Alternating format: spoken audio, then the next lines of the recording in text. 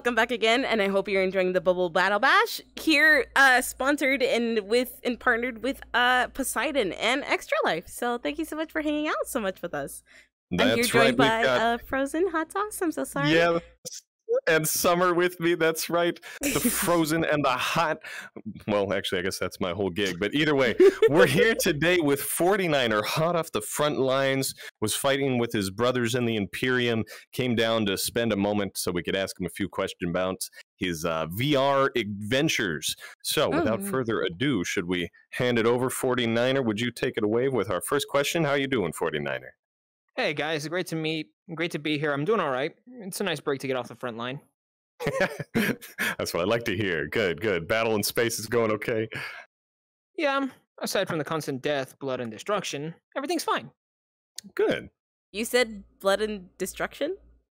Yeah, just a lot of death, a lot of blood, a lot of destruction, people dying left and right, but it's just another damn battle. Well, we've got some battles coming to us here in our Bubble Battle Bash, but as far as the Space Marines go, what's your favorite chapter? Well, officially, I'm with the Blood Ravens, officially. But homebrew, I consider myself to be an Angry Marine. I love it.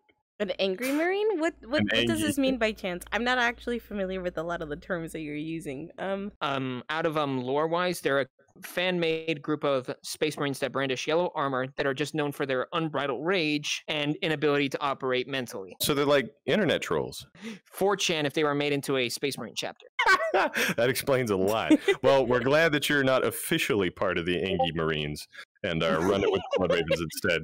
But we've got a couple more VR-related questions for you. Summer, I'll let you take it away. What has actually led you to VR chat in general?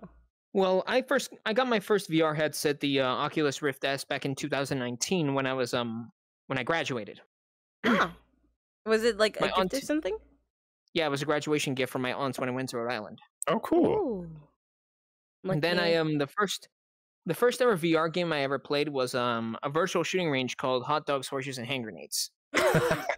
Yes. I keep seeing a lot more of my friends and fellow colleagues play that from time to time, and it does look very interesting, but it does look kind of terrifying with like how many ghost-looking things that you have to try to be in the lookout for to murder before they murder you. You know, hot dogs. How bad could it be? They're literally robot hot dogs. I mean, come on, yeah. Outstanding. Well, so you've been in VR, you've been into war. What about fighting games? What's your story with fighting games? What got you into them? What's some of your favorites, or maybe a favorite character? Tell us your story on fighters. The first time I ever played a VR game was Mortal Kombat. I forgot what it was, but it was like a pretty old Mortal Kombat. I think it was in an arcade machine, actually. Oh, cool.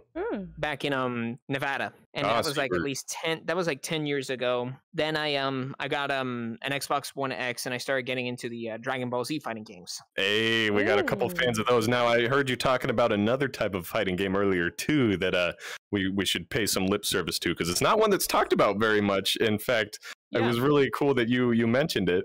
Yeah, it was Gundam Extreme versus Max Boost On. The first time I played that was over at a convention last December, and I had an arcade port. Yes, and you had to represent? Yeah, it was a $1,000 tournament prize. Oh, holy fuck. And I came in at 5th. Ah. I came in 5th. Listen, that was close, charity here, man. Our prize pool isn't that big. Like, shoot. listen. It's not about the prize pool. It's about the charity. Right. It is about the good times. Yeah, I'm just here for the fun. Amen, brother. That's what we're all here for. And I used the full armor unicorn Gundam. There it is. Got to represent the unicorn. I'm actually planning on doing that as a cosplay a couple years from now. Oh, you cosplay? Yeah, I did. Do you mind naming off some things that you've cosplayed before? My first ever cosplay was Light Yagami with my girlfriend of 2 years, I want to believe. Whoa. Before we split up. Oh. So I'm over it. But the second time, and probably my so far personal best, was Nagisa Shiota from Assassination Classroom. Ooh, you must have. I love Nagisa. Nagisa's so cute. You see, and I bet this is exactly the reaction you got at the convention too. Yep.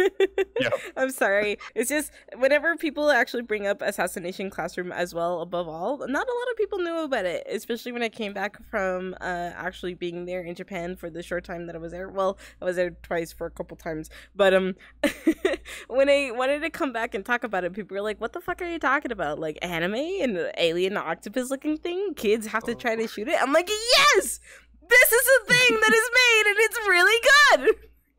Heck, I actually even have the actual knife. Like I actually had my best friend make a home knife like that. Nice. Well, there you go, fighting space marines and alien octopus. You've got a whole skill set. What brought you to Poseidon, my friend? We're happy to have you here in the pond with us. What got you into this whole club? Well, I've somehow by sheer chance the Instagram page showed up on my feed. Okay. And I was looking for some way to get out of my Instagram page. I was still kind of shy to the whole VR thing. I figured why not find a good place, meet some people, and have some fun. I mean, that's what we do here. I was gonna say, and the Poseidon Instagram poster was the thing that did it, wasn't it? And I mean, that's what so some of these are going to be going. You might be watching this on Instagram right now, so shoot, I mean, represent.